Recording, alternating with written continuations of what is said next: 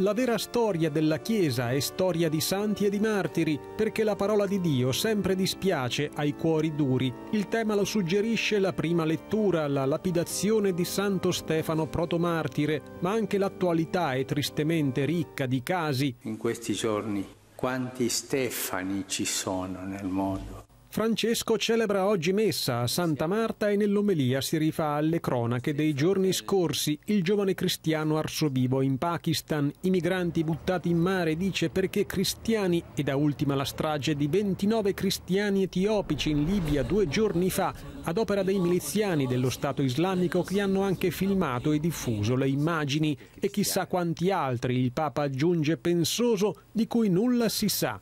Oggi la Chiesa è chiesa di martiri, loro soffrono, loro danno la vita e noi riceviamo la benedizione di Dio per la loro testimonianza.